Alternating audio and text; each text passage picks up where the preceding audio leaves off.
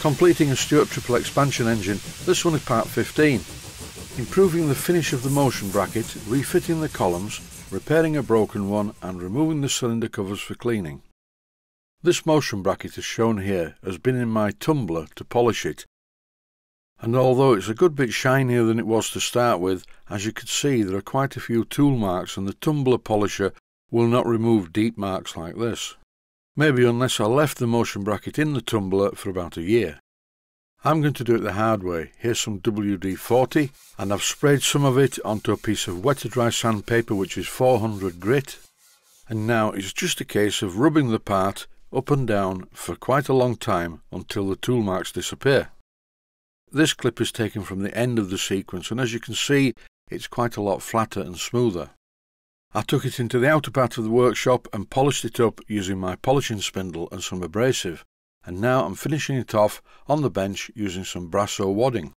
The reason for buying the tumbler polisher was to avoid this, permanent black fingers in the workshop.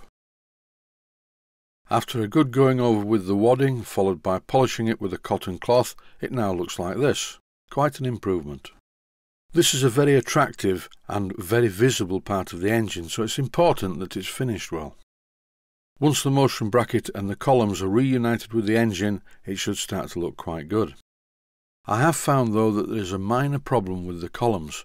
It looks like they were turned between centres, but unfortunately the centre drill was a little bit too big, so the ends of the columns, the ones that take the nuts, are quite weak. And during the retightening of the columns, and I wasn't overdoing it, one of them sheared off. I'm not going to make a new column, I'm going to repair the end of this one. There are two ways to do it, and the first way I'm going to show you is not a good way of doing it. Over to the lathe now with the column in the 3-jaw chuck, and here I'm carefully parting off the end part that's broken. After parting off the broken end of the column, here I'm facing the end, until it's perfectly flat. Then I centre drilled it as usual, drilled partway into the column using a tapping size drill for 4BA, and all I need to do now is screw in a 4BA bolt with the help of some Loctite 603 to hold it in place. This is a very poor way to do a job like this.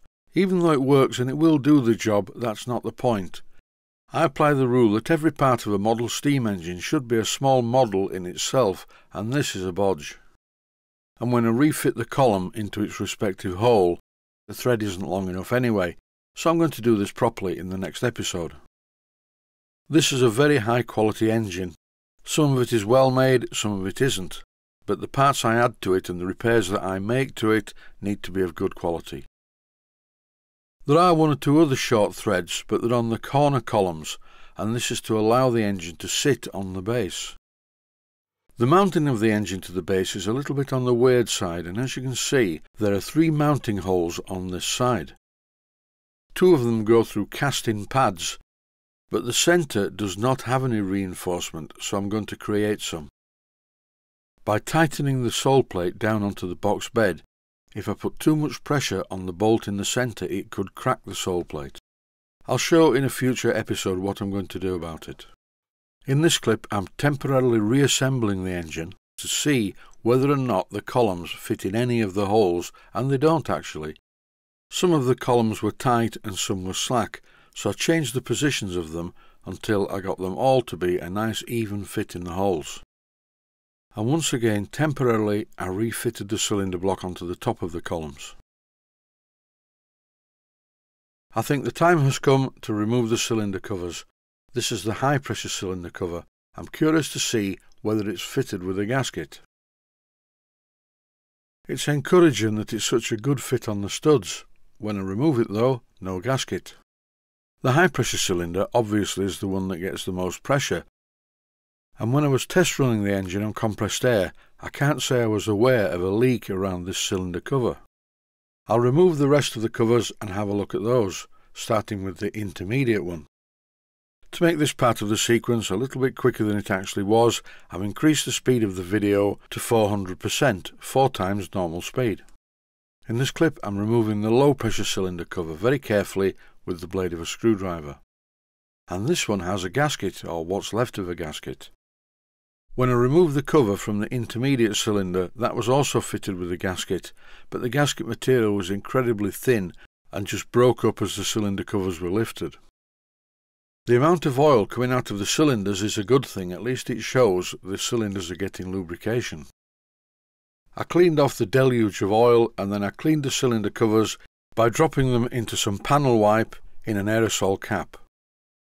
This should degrease the covers sufficiently to allow me to successfully polish them in the tumbler polisher.